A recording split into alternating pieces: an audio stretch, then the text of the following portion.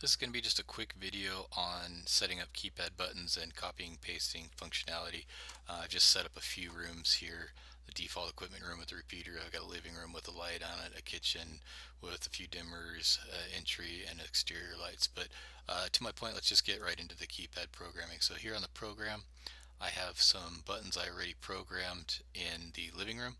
And my point today is just showing you how to copy and paste this functionality. So here we have the button that the keypad that we're working on right now. This one's only set up to bring on this particular movie button the living room lights to 30%, and a summary of everything that this button is programmed to is down here, and we only have one device on each one of these buttons, so there's not much to see until we jump to the all off here, and then it turns everything off on a shared scene by default. So that's, maybe for another topic. I'm just showing you how to copy and paste these buttons.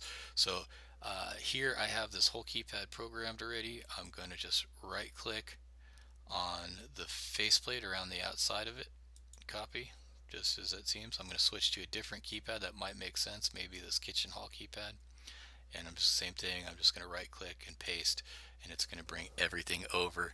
Now if you're copying from a 6 button to a 5 button or from a 3 button to a 4 button, it's only going to bring over so much, and you'll have to play around with that and edit it, but it's going to bring over exactly the same programming and wording, and hopefully that saves you some time.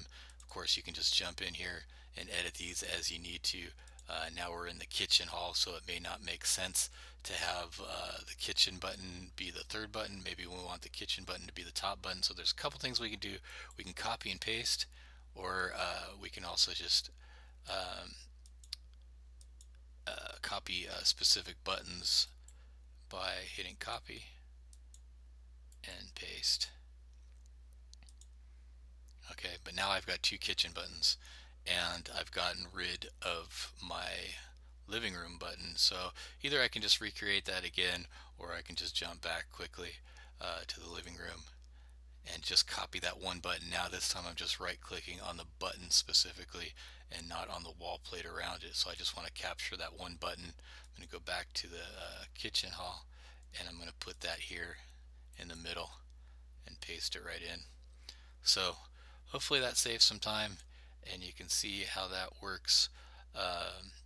Again, if you're transferring from 6 button to 3 button or vice versa, it's going to bring over what it can, and it's going to dump the rest, and then you'll just have to edit it from there. But that's just a little quick, hopefully time-saving tip for you. If you have any more questions or anything specifically, drop me a question or an email or message me, and I'll try to address it in a video or respond to you directly. Thank you.